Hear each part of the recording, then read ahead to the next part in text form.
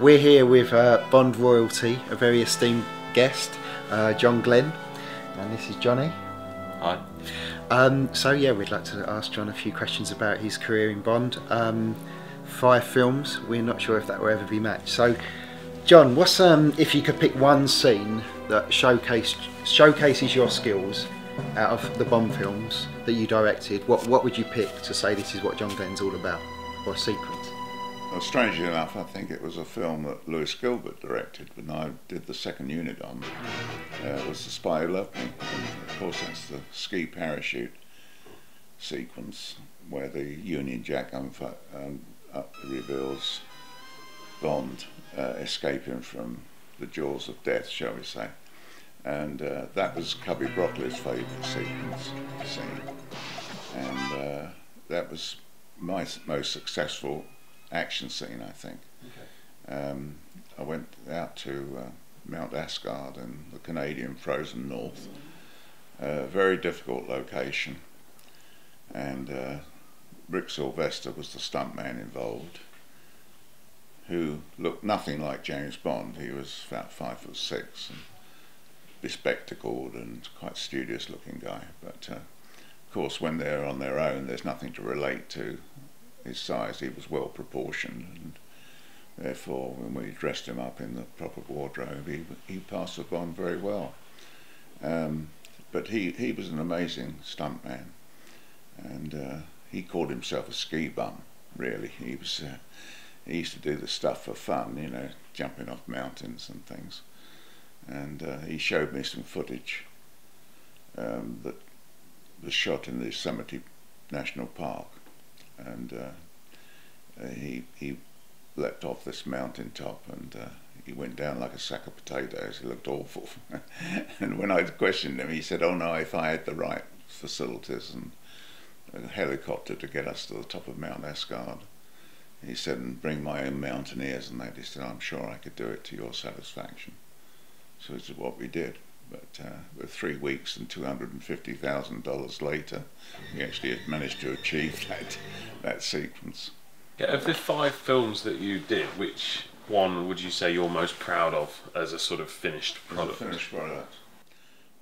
It's a toss-up between License to Kill, funnily enough, and Octopussy. Octopussy is really my favourite because it had all the things. I love animals, and the circus gave me a perfect opportunity to use animals in the film. Snakes, the girls, you know, to storm the fortress at the end of the film. I used all these acrobats to do various things. It was novel and it was new. I can't think of any other film that used animals the way we did, and it led to some very amusing incidents. We were filming in India, and the scene called for a tiger to confront Roger when he's in the jungle escaping from the villain, and we couldn't find a tiger anywhere in India. I'm sure there are some, but they're very hard to come by. So one evening we went to the Maharaja's palace for drinks. And when he greeted us in his palace, I looked over behind him and there was a stuffed tiger. So I said to him after the introduction, "Can I borrow your tiger?" And he was quite amused by this, and he said, "Oh, absolutely." So what we did, we put the stuffed tiger in a wheelbarrow and got the prop man to run through the bushes with it, and that sufficed for us to get that part of it with Roger on the location. And the rest we did back at the studio with Jimmy Chipperville, was it? No. Anyway, it was he had several tigers which we brought onto the stage at Pinewood, and very carefully shot the rest of the scene with the tiger. But no, it was interesting. John, you screen tested a few people when Roger was kind of, is he coming back? So you tested Sam Neill, James Brolin, Pierce Brosnan. Who was your favourite? Who was your number one choice to replace Roger? He was a very difficult act to follow. Roger.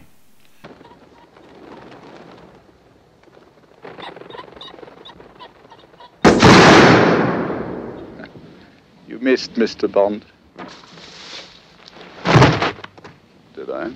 You know, it's a big leap to replace him. I quite honestly, I thought that that Timothy was a very good choice, and he was a very fine actor. And he when we'd approached him many years before, I don't think he was quite ready for the role, but now he'd matured a lot, and he was very keen on going back to the original Fleming style, and he had the acting ability to pull it off. So I was very pleased with Timothy, and maybe the subjects we chose, because he had that in his armoury, that acting ability. Maybe the drug, License to Kill, the drug background to the film was very hard, and we had to be true to the story. And it did hurt us a bit at the box office, because it was a 15 certificate, if I remember rightly, which excluded the younger children who've been used to Roger Moore stuff. I want you to know this is nothing personal. It's purely business. I remember at the golf club one day, one of the members came out to me. He said, "I was cursing you the other day." He said, "I took my young son to see Octopussy." I think the kid was about 10. And he said, and when the octopus, during the fight sequence, latches onto this villain's face during the fight sequence, he said, my boy ducked under the seat and hid his eyes. And afterwards he said, "Dad, would you take me back to see it again, because I really want to see it?" You know. He said, "I had to go and see the film 3 times." He said, before the kid eventually looked at it through his fingertips, you know. So that was good for the box office. Of the films you didn't direct, which of those did you look to for inspiration, or are there any that are personal favourites? Yeah, well, I think the best, some of the early ones with Sean were really good films. I thought From Russia with Love was wonderful, wonderful supporting cast as well. And Guy Hamilton directed Goldfinger beautifully, and I think it was one of Fleming's better books, Goldfinger. Do you expect me to talk? No, Mr. Bond, I expect you to die. I remember reading it on holiday years and years ago, and couldn't put the book down. It was, you know, it was such original stuff, and very well directed by Guy Hamilton, who was a bit of a wartime hero himself. So you know, it was some very good stories out there, and of course they had the advantage of having the pick of the Fleming books. But I think From Russia with Love was the big step up from Dr. No. Yeah. Because they didn't really realise on Dr. No what they had. I remember Peter Hunt telling me that he and Terence Young were watching the press show in town, the first screening of Dr. No, and the critics in the audience all started laughing, and Terence Young got terribly embarrassed. He couldn't understand why they were laughing, because they were making a straight thriller, and suddenly there's all this humour coming out, and so he left the theatre before it finished. Spectre? Spectre, Special Executive for Counterintelligence, Terrorism, Revenge, Extortion. The 4 great cornerstones of power, headed by the greatest brains in the world. And Peter had to ring him in the evening. He said, "Go out and get the papers. They're all raving about this new style of British humour, tongue-in-cheek."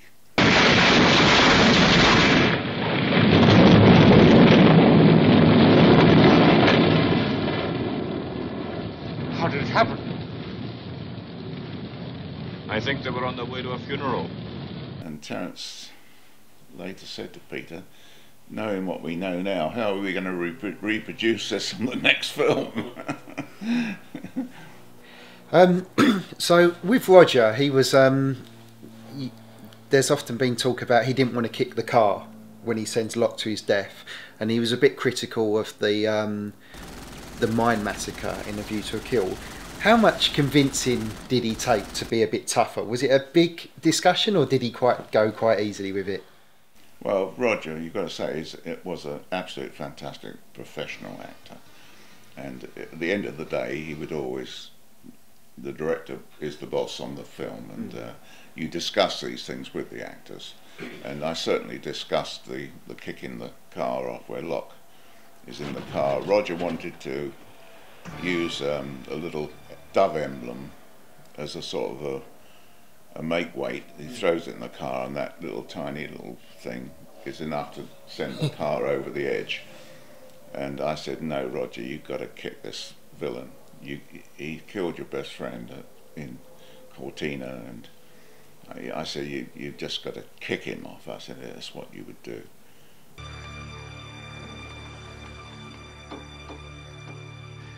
You left this with Ferrara, I believe. And we did don't have an argument about it, but we had a kind of long discussion, and in the end I said, well, I tell you what, you can throw the tie pin in and kick at the same time. So that's what we did in the end. It was kind of a compromise, but it worked.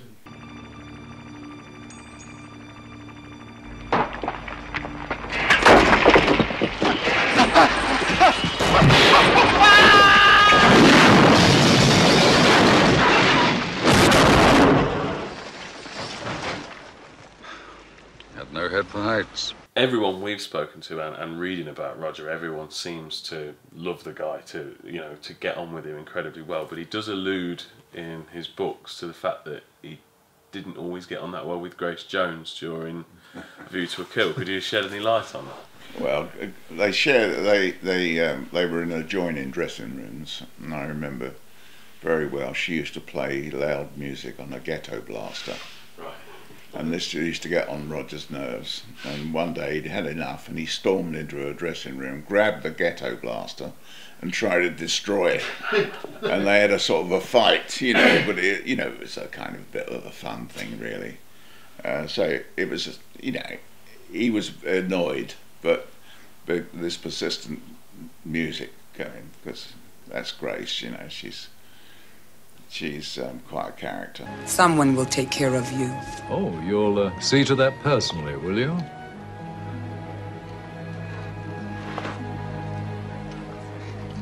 I found her fine, actually. She was very sort of dominant personality, and but she was fun. I got on very well with her.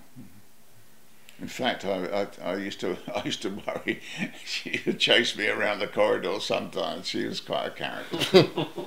Yeah, we've heard some stories. One of the most talked about subjects on For Bond Fans Only is the possibility of a black Bond. Do you think that would be too much of a shift and the public wouldn't welcome it? And also, who do you think should replace Daniel Craig? Have you got anyone in mind who you'd like to do it? Well, there's no reason why a black person couldn't play the role, the way things are changing anyway in this country. I mean, it wouldn't have been acceptable probably 5 years ago, but now it's become more of a possibility. Yeah. It might be the sort of change it needs, I don't know. But I suppose Idris Elba is the name that comes up all the time. Might be getting a bit too old for the part. He's kind of 44 now. Because you've got to think ahead of maybe 3 or 4 films, so you're thinking about 7 or 8 years. I mean, Roger was getting too old, really, in View to a Kill. He was showing you can't stop the clock, can you? And with all the, makeup and everything else, there are times when you can see. And don't forget that when I got my first break on For Your Eyes Only, my first instruction was find a new Bond. And then I went on and did 3 with Roger, thank goodness, because he was such a help to me. I mean, that whole opening scene in For Your Eyes Only, at the graveside of his wife, Teresa, I wrote that scene purely to remind people about the history of Bond, to introduce a new Bond at the graveside. And when Roger got the role, it was such a good sequence, we kept it in. get the idea in. It seems that, you know, despite certain obstacles and things getting in the way of the franchise and various problems with studios, that it just seems to keep going. It seems to be like this sort of unstoppable train, and I just wondered what you thought was responsible for the longevity of the series and why it is as successful as it is.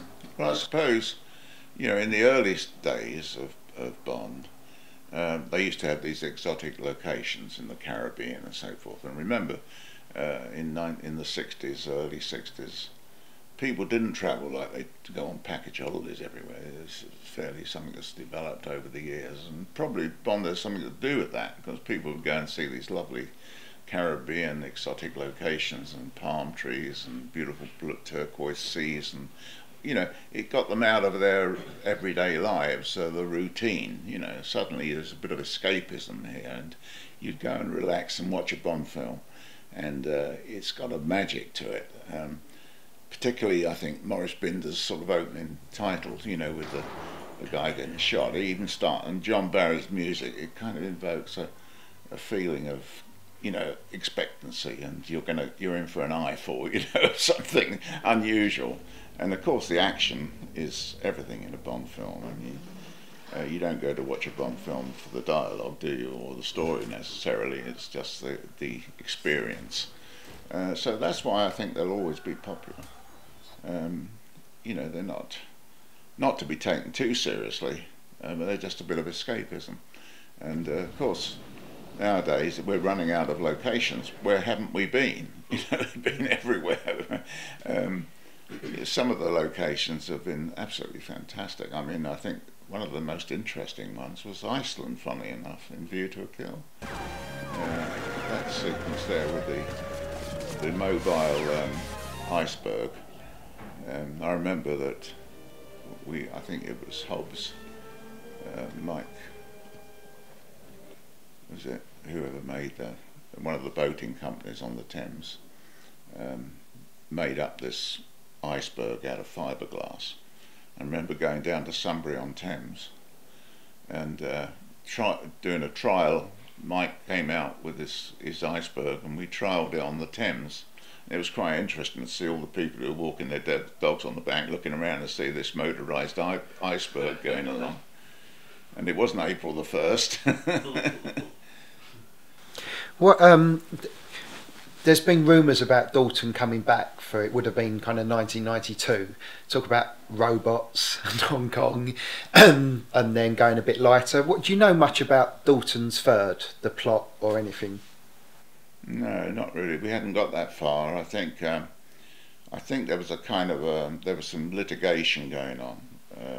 You know, with they had all kinds of legal problems, and so there was a kind of a big gap between Dalton's second film, License to Kill, and the new one. I mean, he was signed on. He was signed up to do a third one. And then it was put back, and I think it was probably 3 or 4 years before they made another one. I think it was probably 5 years, 6 years was it? I know it was a long time.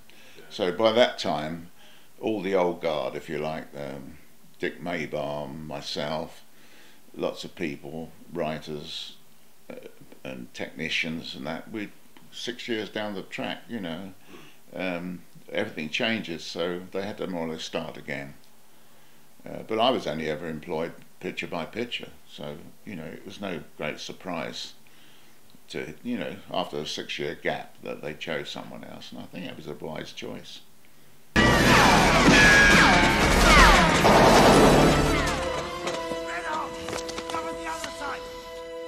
Trust me.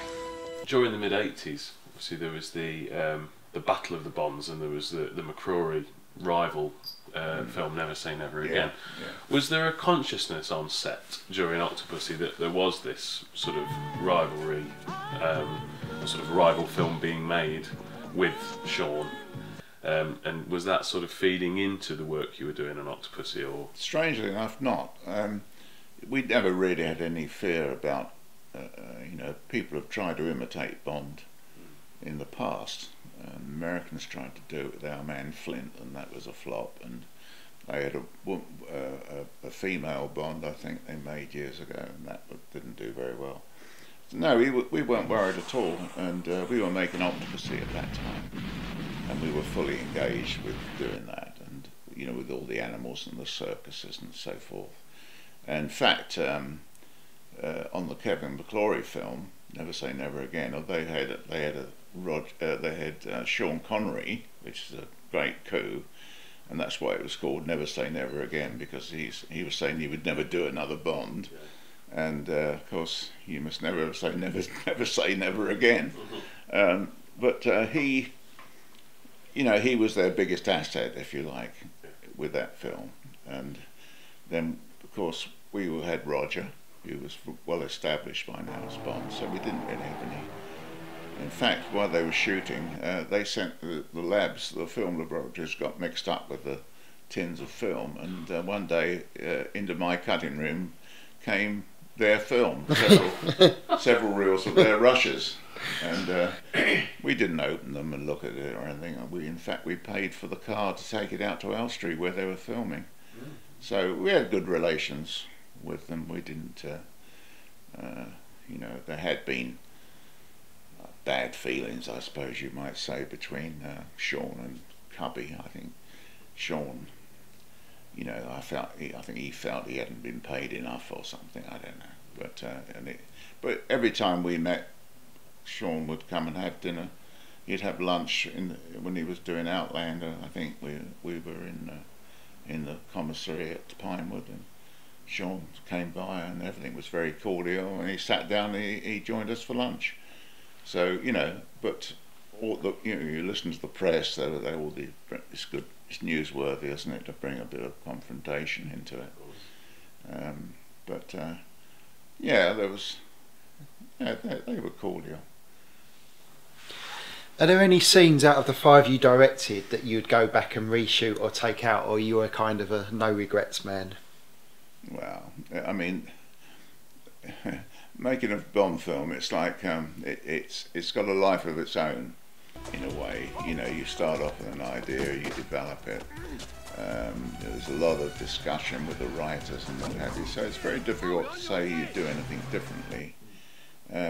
I mean, one of the best parts of filmmaking is actually the writing. You know, where you know, when you're actually in on the blank page, and you develop the action sequences, and you go on the records, and you get ideas from what you see, and then you can adapt it to the actual screenplay.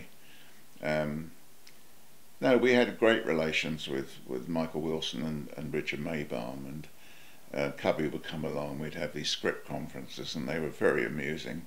Dick Maybaum always used to write the leading lady as his wife, who was like 70 odd years of age and a very, very attractive woman in her time. And Dick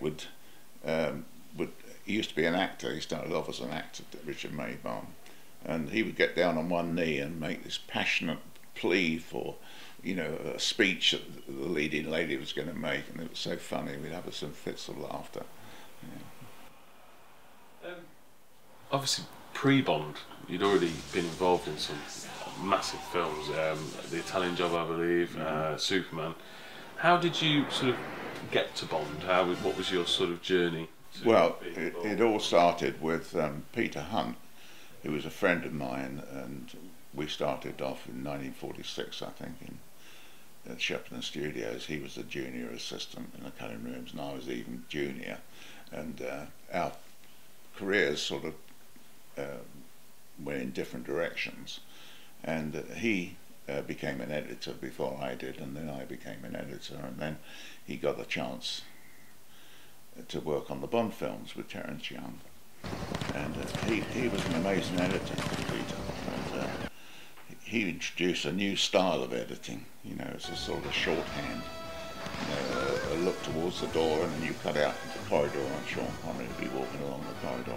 It was kind of unheard of in those days. So we used to make time. You know, it would just be the important bits that would be portrayed. You know, all the mundane, boring bits would be cut out, and he had this style, this shorthand style of editing, and it works very well on the Bond films.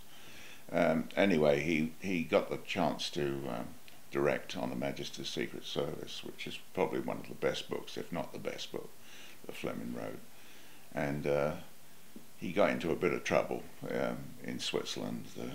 They had very bad snow conditions. There wasn't any snow, and then it did snow, and then they couldn't move because they had so much snow. And the Bob Run sequence, which was a very important scene in the film, probably the biggest action scene in the film, was melting now. The sun came out, and the ice was melting, and it became dangerous. It was imperative to get on and shoot the scene quickly. And Peter was thinking, I'm going to need another director to go out there and direct and he thought of me. He'd been watching my career blossom, if you like, doing TV series like Danger Man and what have you. And he thought of me, and I got a call. I was working on the Italian job, actually, towards the end of, we were in the dubbing theatre, and I got a call from Pinewood, and they said, oh, would you come over and see Peter Hunt on the set? And Peter Collinson, who was the director of the Italian job, he said, oh, they're going to give you a job on the new Bond film. I said, I doubt it. He said, oh, I'll ring up Harry Saltzman. So I said, please don't, please don't. And he did. He rang Harry Saltzman and gave me a big push, you know, and not that it meant much, but I went over to the studio, and Peter Hunt was directing Diana Rigg and George Lazenby. And he said, I'll be with you in a minute, John. He said, read this sequence. And he opened up the script on the Bob Run sequence, and I read it. And he came over after he'd finished the scene, and he said, what do you think? Would you like to direct it? Of course I said yes, and on the following Monday I was on a plane flying first class to Switzerland, and a whole new career, if you like, on the Bond film. So that's how it started. And I made a big success of the Bond run. We managed to shoot the Bob Run sequence. I had to do it very quickly, and I had to improvise a lot. We would put these big sun sails on all the critical parts of the course to stop the ice melting. We put these shades to keep the sun off it. And I started off by taking the shades down while I was shooting, and then time got so desperate I said leave them up. And it made the course look twice as long, because suddenly it was changing, you know, from some had the shades up, some had the shades down, but it worked. Well, on Licence, obviously Licence to Kill was a big shift in tone, and it had to be cut down to be a 15. Were you kind of, obviously you were aware that you was making this shift in tone, were you kind of worried about how that would be perceived and how it'd go down at the box office at the time? Well, I think in answer to that is I think we were relying on Timothy Dalton's acting to win the day, because it was a good story, and it was coming up in the news all the time now about these drug barons and what have you. We knew there was a bit of a danger, but these sort of violent films were becoming quite popular at the time. Trying to think of some of those films. Die Hard films were very successful in America and what have you. So we were kind of following that trend. We used to try and keep up with the times, you know, and be topical, you know. Yeah. And but there's always a danger, you know, when you change course. You go from something very light and, you know, almost, you know, the villains were almost comic characters, weren't they? And you're suddenly into a real life drama with these ruthless drug barons. And Darby, I thought, was fantastic in that role, because he played it with such humour, and you know, he was a man who one moment would order the death of people, and the next breath he is charming and you know, suave. We tested him actually in Cubby's house. We were testing girls, and we dressed Robert Darby up as James Bond, and he wasn't half bad, I tell you. Yeah, he was good. So bring this to a close now and bring it up to date. What is your sort of opinion and thoughts on the modern output and the Daniel Craig era? Yeah, well, as I say, I think the Daniel Craig films are very good and have been very successful in America. They seem to have been accepted. That kind of harder-edged film seems to have been accepted now in America, whereas it didn't seem to accept it with Timothy, although the rest of the world seems to have done. And I think License to Kill has become more popular over the years. I think people realise, I mean, the tanker chase is a fantastic action sequence. And the girls in that, Lisa Soto and Carrie Lowell, beautiful girls. And we shot it in Mexico, which was, you know, was pretty hard going at times, you can imagine. Just after the earthquake they had there. I mean, when we first went there on the recce to Mexico City, the skyscrapers were leaning against each other. You know, they were all condemned, and it was very difficult. Cherubisco Studios, where we shot it, was falling apart. And the first explosion on the set, all the lining in the ceiling came down like autumn leaves while we were filming. But it was a terrific experience. And Mexico, they're pretty good filmmakers there. They make some good films, and they've got some very good actors. So my experience was very good there, really. As I say, there's a lot of corruption. We had an instance where we needed guns for, obviously, for one of the scenes, and we had to bring them in from Los Angeles, and they got through US Customs fine. When we got to the Mexican end of the customs shed, and they said, no, we're not allowing these guns into the country unless you pay us $50,000, corruption, you see. And Tom Pevsner, who was the producer, associate producer, he said, I'm not paying it. And they said, if you don't pay it, it's going up $20,000 a day until you do. So he had to pay it, and plus. So it was quite corrupt, and but the people are lovely, and the actors are great. And of course the weather was fine for us as well. And Mexico City is a very interesting city. John Glen, on behalf of For Bond Fans Only, can we just say thank you very much for taking the time out to speak to us today. Yeah, it's been fascinating listening to you, and you're very well respected on the group. Everyone loves your films and the diversity of your film. So yeah, thank you. Thank you.